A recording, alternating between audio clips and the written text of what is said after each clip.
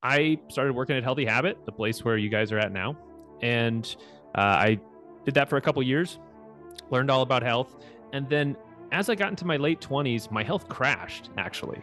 I gained probably 80 pounds. I didn't have much energy. If I walked too much, I would get wicked insomnia. Insomnia was really like my issue. And so I just went on this like massive health journey to figure out like what actually makes somebody healthy. What is health? What I learned was environment is destiny. Like I should get that tattooed on my arm or something to remind myself.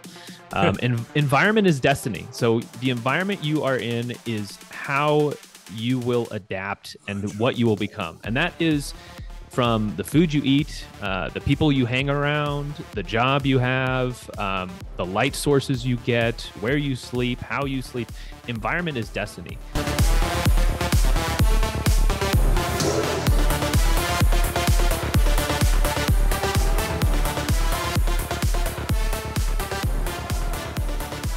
Welcome back, folks, to the Healthy Habit Podcast. Today we're talking with Mr. Lucas Trengove here for episode number 111, the triple ones here, 111 with Lucas Trengove. I'm excited for this one.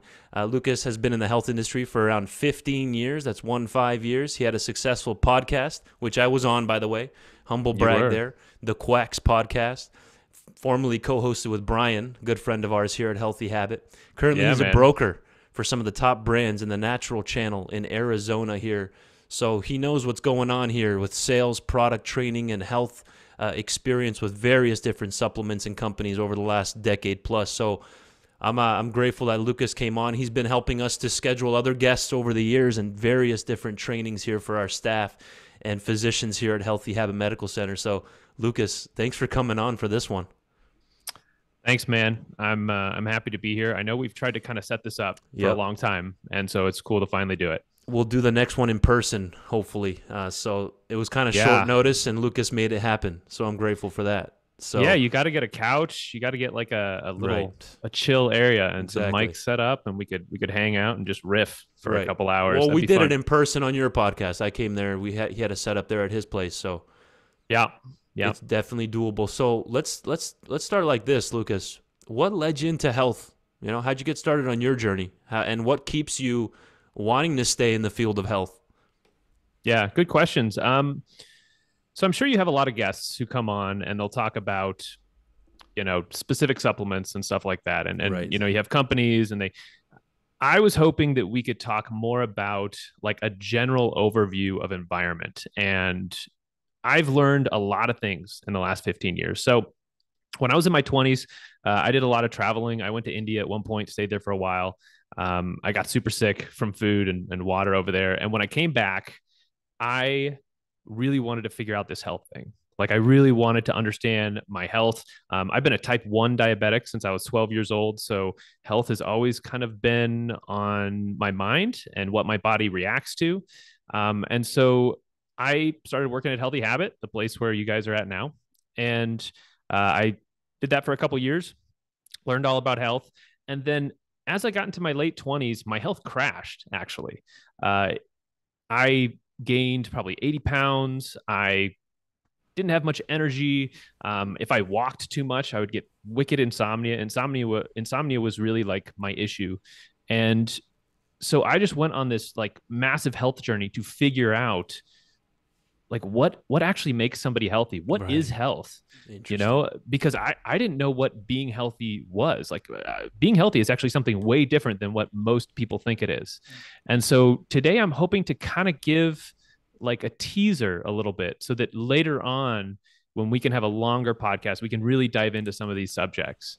Like most people don't understand that feeling healthy is actually feeling nothing at all about your body. It's not feeling good. It's not feeling energetic. It's not feeling like you just drank a Red Bull and you're ready to climb a mountain. Right. Being healthy is actually just being neutral and being able to handle whatever comes your way. And so I wasn't able to do that for years. I was just like everything that came up it was like I always had to partition my energy like really closely, and I always had to be careful. I was super sensitive to anything I ate. I had to be super careful.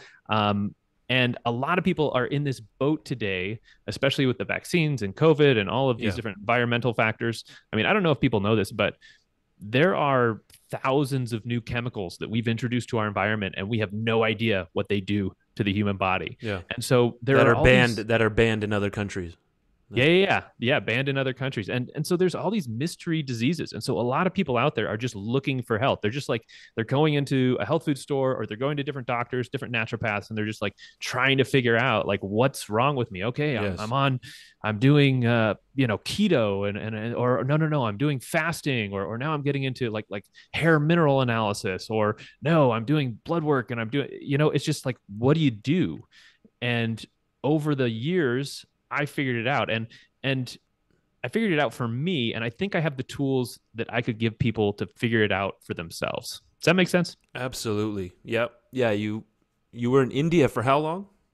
I stayed there, I think 2 or 3 months. I lived at an ashram and meditated and was seeking enlightenment. I had no idea you went to India. That's phenomenal. For several months. That's deep. Yeah, at that point, you start even picking up on the language and learning the ins and outs of the culture and the foods and everything. After that 2-3 week period, I was in Ethiopia for 6 weeks in 2013.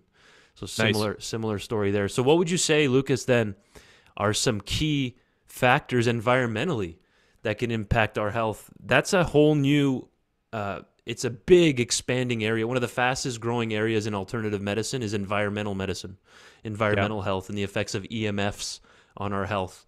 It's just new research is coming out every day in this field on environment and how it impacts our health. And whereas most people, like you said, they're focused on the keto and the intermittent fasting and taking this supplement and that, which are all great, but tell us more. Let's dive more into that environmental side. What are some key big ones that we need to be mindful of? Maybe it's EMFs. What are your thoughts on that? Yeah. So what I learned was environment is destiny. I should get that tattooed on my arm or something to remind myself. Environment is destiny. So the environment you are in is how you will adapt and what you will become. And that is from the food you eat, the people you hang around, the job you have, the light sources you get, where you sleep, how you sleep. Environment is destiny. And I think what most people try and do is they're in a situation that's stressful and that's not good for them. And they try and use their willpower to overcome that situation. And this includes people. This includes toxic people. This includes toxic workplaces. They get into it and they say, well, this is bad, but I can overcome this. I can figure this out, or I can do stuff to mitigate it. And there are things to mitigate stress. And a lot of the supplements that you talk about and that I help sell in stores, they help mitigate stress. Ashwagandha is a great example. Like, it's an awesome herb, helps mitigate stress. I've used ashwagandha in the past to, very successfully. But environment is destiny, which means eventually you will be worn down by your environment. Eventually your environment is going to win. And so the best place you can put your willpower is not in trying to fight your environment, but in trying to change the environment that you are in. Or, maybe that means moving. Maybe that means getting new friends, or confronting family members who are toxic, or changing your diet. Yeah. Now, you mentioned EMF. That's one of the biggest ones right now. So most people, EMF is this insidious thing.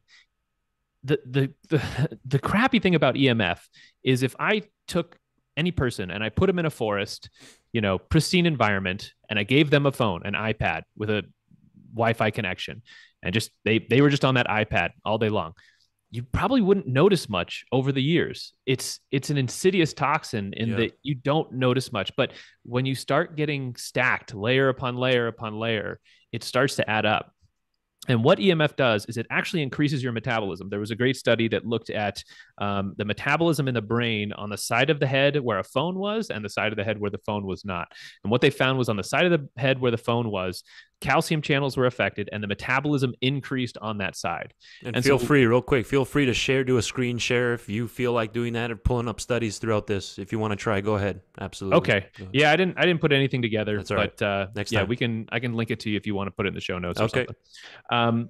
And so what EMF actually does is it's a stimulant. And so if you take a little bit of a stimulant, it's not a big deal. like I said, the metabolism in that study on the side where your phone was, it increased. And so what happened to me was I was in an apartment and they installed, I think, like 12 or 11 smart meters right behind my kitchen.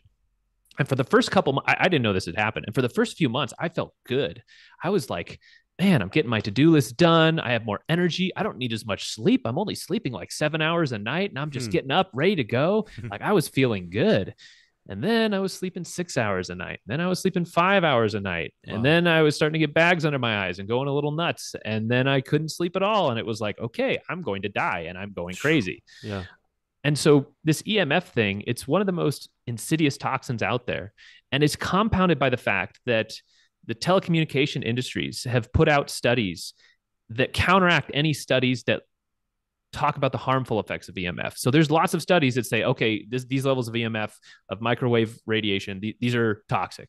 And then there'll be a study that comes out on the telecommunication side that says, we didn't find anything toxic. And so EMF it's never been shown to be toxic, but it's in this weird limbo zone where it's like, well, the results of studies are inconclusive.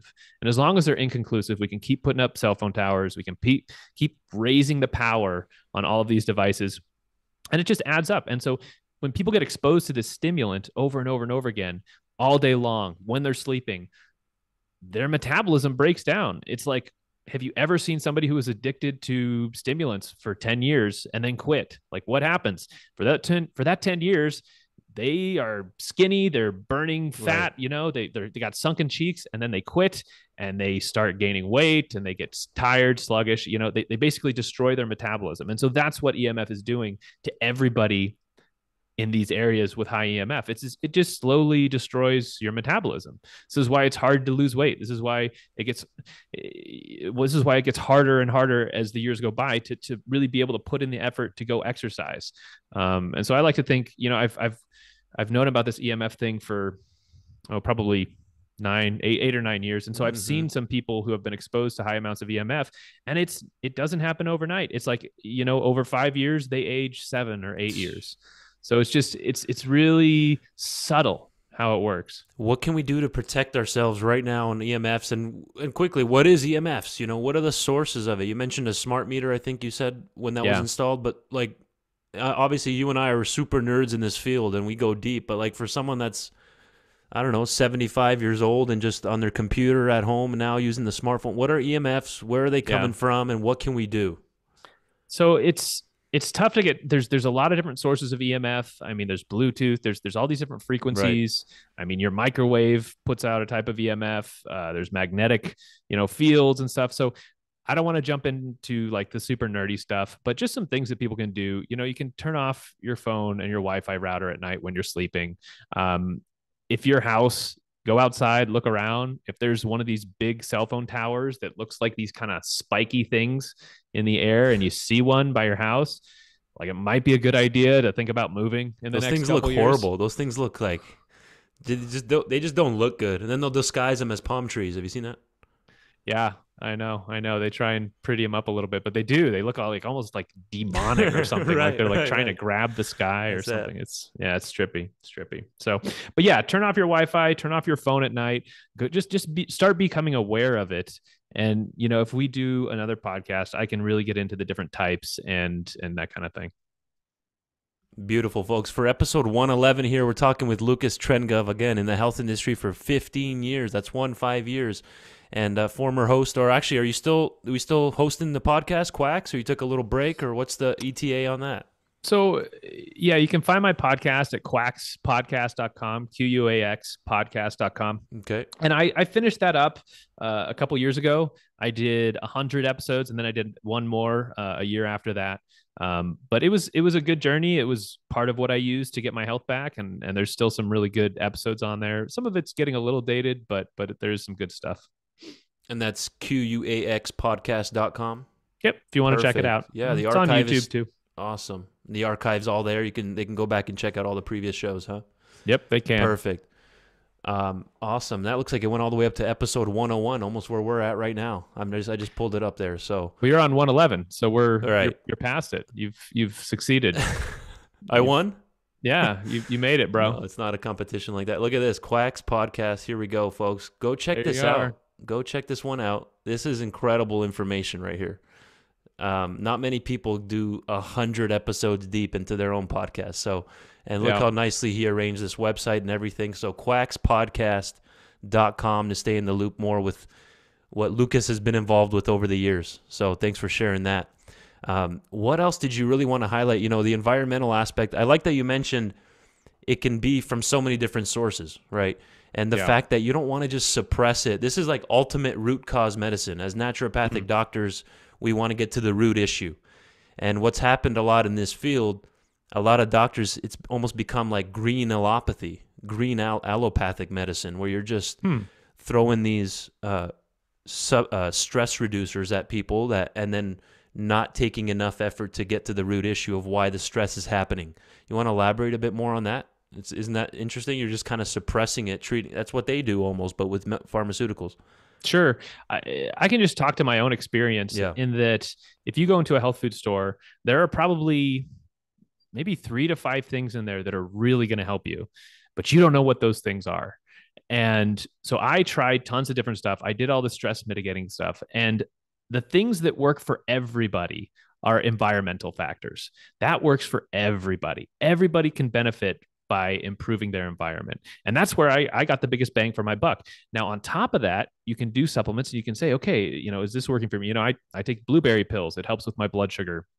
I take an antifungal, for some reason that gives me more endurance. So I take an enzyme, lumbrokinase, which makes me feel good. So, I mean, there's a couple things I've found over the years that are really helpful for me. But it's almost always like a specific thing. And so when you're trying a supplement, my rule of thumb is within 2 weeks to 1 month, that supplement should give you some type of improvement. You should see something objective that is better, meaning you're sleeping better. You have more energy during the day. And if those can go together, that's the sweet spot you're looking for. You're not looking for more energy during the day and then worse sleep at night. You're looking for more energy during the day, but better sleep at night.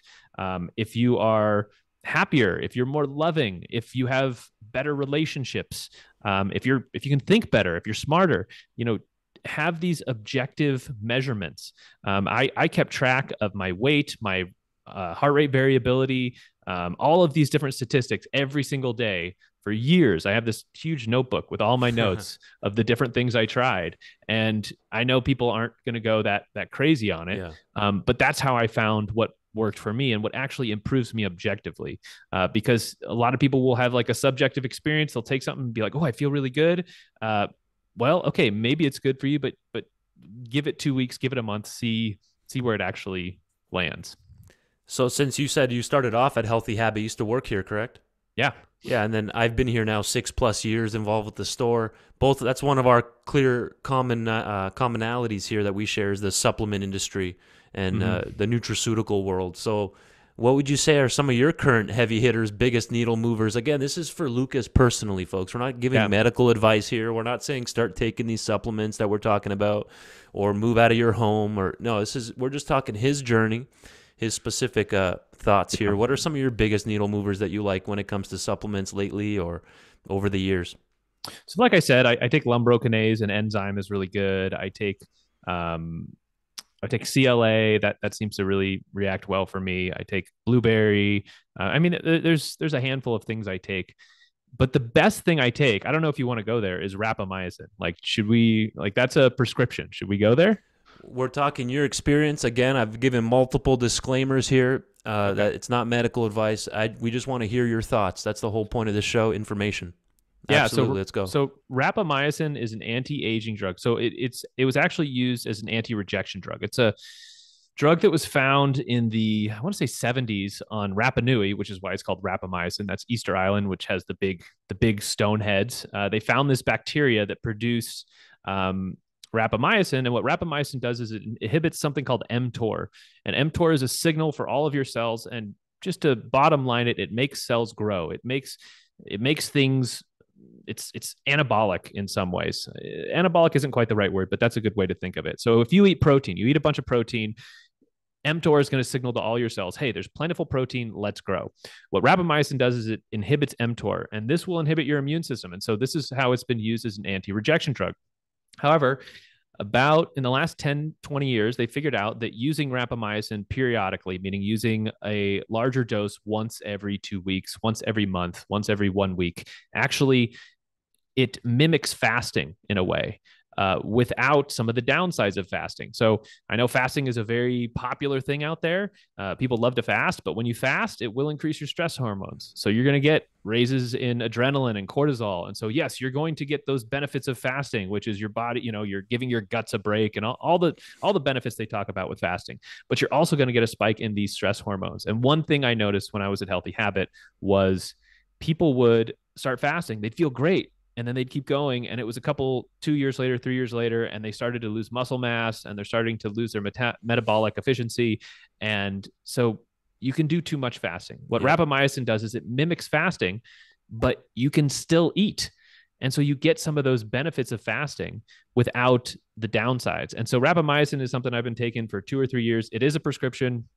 You have to get it from a doctor, or there are some other ways that you could get it, which I've put out there. If you want to find out about those, you can go to my podcast and listen to episode 101.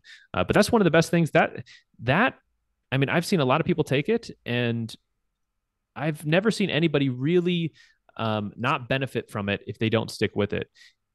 You'll get a 15 to 20% energy boost from just doing that, meaning, and it's not like an energy boost where you just feel like, oh my gosh, I drank a Red Bull and I feel so stimulated. It's just, instead of being able to cycle, for an hour, all of a sudden you can cycle for an hour and 20 minutes and you don't know why. You don't feel any different, but it just expands your energy. So rapamycin is my favorite. That's one thing I would love to dive deeper in, and how it works and how mTOR works on a longer podcast. But right. If somebody hasn't done the research, definitely listen to episode 101 on my podcast if they want to find out more, or just dive into it themselves. But this rapamycin is blowing up. And over the next 10 to 20 years, as an anti-aging drug, it is going to revolutionize medicine. And it's going to be, in some ways, it's going to be about the people who have access to it and can take it, and the people who don't. And it's going to be a haves and a haves not situation. So definitely look into that. Right. You can even just head over to Google real quick and just literally rapamycin health, and then add the word scholar at the end, and just read on your own. Read even just this first page, everything on this first page, maybe 11, 12 different articles. And it's just, there's so many studies at this point on rapamycin. Here, you can see here, extends life and health span because it slows aging. It's from a 2014 Chinese article, medical study. So you can you can go deeper and deeper. If I can just mention that, the difference between lifespan and health span. So one thing about anti-aging is the big thing in anti-aging for a long time was calorie restriction. Everybody's heard of that. The thing is, to really get benefits from calorie restriction, you need to start early. So if you calorie restrict a mouse, it's going to grow up and it's going to be smaller. It's going to, and these calorie restrictions are severe. It's like 30%. So this mouse is going to grow up calorie restricted, and it will then live longer. It doesn't work if you start calorie restricting later in life. You can't go to a 60-year-old who's been just eating like crap their whole life and say, hey, start calorie restricting and you'll live 10, 20, 30% longer. The cool thing about rapamycin is it works on everybody. Even if you're elderly, it shows benefits. It shows life extension, and it increases health span. So you don't want to just live longer and be miserable. You actually want to live longer and feel better. And so, it's really an amazing discovery. There's actually a book by Linus Pauling, the 2-time Nobel Prize winner. I know you know about Linus Pauling, Lucas, but it's called Live Longer, Feel Better. That's literally the title of one of his. He has like 11 books, but that's one of them that I have here. Was it vitamin C? Is that what he was? That's in there. But then he has like a whole protocol with vitamin E as well, and A, the B complex. He talks about a lot of different ways to do it. But yes, his biggest work was definitely on vitamin C. So really interesting stuff. So like you mentioned, he went. Go ahead. I was gonna say I heard he went a little nutty after he got that Nobel Prize. Really? Bro. Yeah. Why? Why is that? I don't know. It's a whole thing. There's like a study on it of like after you get a Nobel Prize, like a lot of scientists just like go off the deep end into weird stuff. But it's because I feel like Alex Honnold professional climber. He did free solo. There's a documentary on National Geographic called Free Solo. Alex Honnold. Okay. He climbed El Capitan in Yosemite National Park with no equipment, no harness, nothing. And after that, he just kind of lost it. Like, he didn't know what else to do. It's almost like once you conquer that biggest feat, it's like, what's next, you know? Right? I mean, can you imagine if you were like Armstrong and you just landed on the moon and you were the first one to be on the moon, you get back, like, Now what? What do you do then? You know, how do you top that? Like, it's all downhill from there, you know? So, Lucas, this has been incredible, my friend, for episode 111. We're going to have him back on again, folks. Don't worry. I know everyone's like, when is Lucas coming on again? This was a good little intro. We can go deeper next time, which we will. And I would check out episode 101 of the Quax Podcast, which we'll share that below. What do you want to leave us with here, last minute or so? What's a good take-home, Lucas, before we have you on next? Yeah. You know, if you're on a health journey or if you're trying to figure out how to be healthier, just remember that you are doing it to experience the best things in life. You're doing it so you can dance more, love more, have better connection, have meaningful work, good conversations. Like, that is the end goal. And so that's where you're going. Don't forget that. Don't forget in your going to doctors and all that stuff, that's where you're aiming. That's the end. So that's what I would leave people with. That's valuable, and thank you again for coming on. We'll talk to you soon. No problem, brother. Thanks, Good to talk to you.